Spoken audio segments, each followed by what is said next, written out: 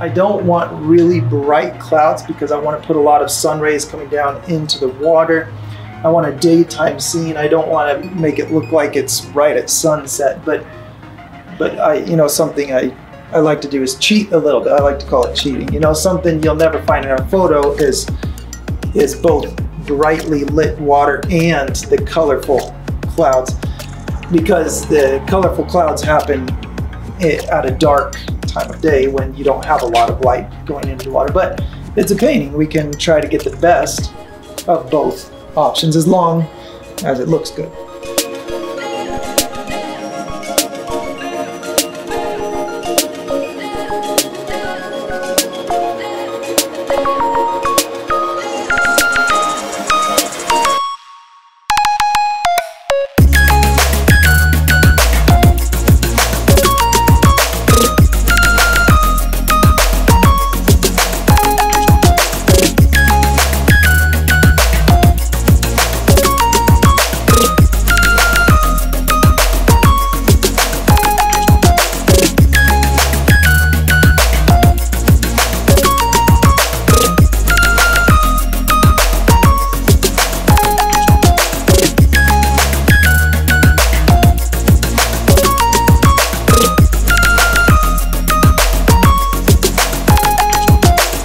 My goal in this picture is to really make the depth. I guess every picture, I love getting as much depth as possible, because when you have depth in a picture, you have information. You have your two-dimensional scene multiplied by the depth that is represented, because the imagination wanders and tries to go around corners to see what's behind things and beyond things, as long as the depth is believable. So this is one of the key components of good depth in just the atmosphere itself. Even if there were no objects, no layers of landscape under this water, I could achieve some depth in my atmosphere just by accomplishing a gradient that preserves the color in the midtone.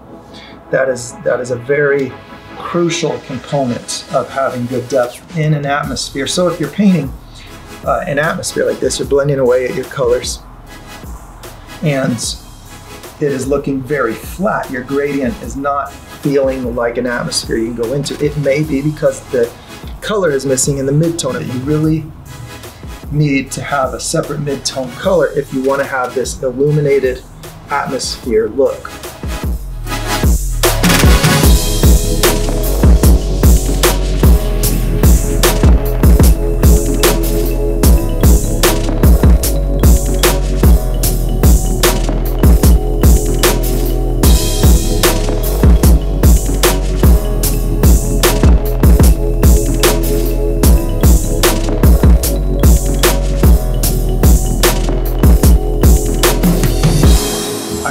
Want a three-dimensional scene and I'm losing my organic flow. So I'm gonna make a shadow.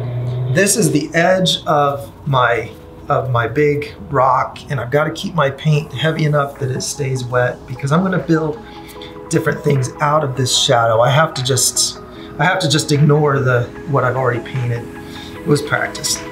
So I'm gonna create ridges coming down. You can see I've got the look of some ridges. I really liked that. That was a fun thing that ended up happening while I was playing with these colors. And so I like the look of ridges. So in order to get a three-dimensional look, I'm gonna make ridges coming around like this, so you'll see the curve coming down, and I'll make lighter spots emerging out of that. So let's grab some lighter colors. And I think it's like any color, really. Just grab a lighter color, whatever you want to see.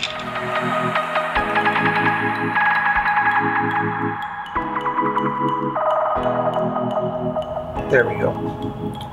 Okay, so I've got a lot of room to get brighter still. So let's grab some white and let's make a brighter stem coming right off of this one. Gets darker as it goes down. Look at that. That's kind of fun. Put another one here. Put another one going across here, maybe.